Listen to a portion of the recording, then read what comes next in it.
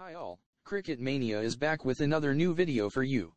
But before that, if you are new to this channel and not yet subscribed, then subscribe to the Cricket Mania channel and also click the bell icon to get all the information and latest buzz around the cricket world. Cricket Mania.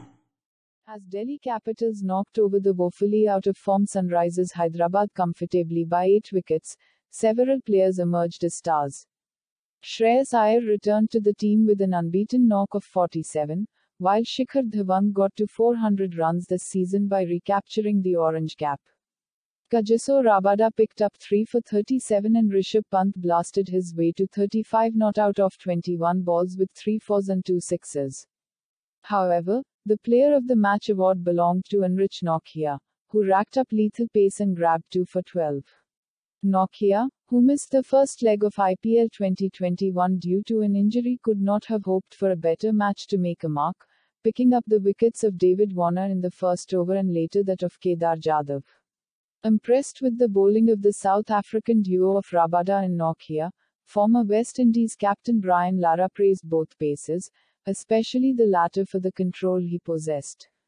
It shows the fact that those guys were playing cricket for South Africa and they came into the IPL in good shape. He is a sharp bowler. What is also very important is that he bowls straight and doesn't give you much room. And that wicket was typical.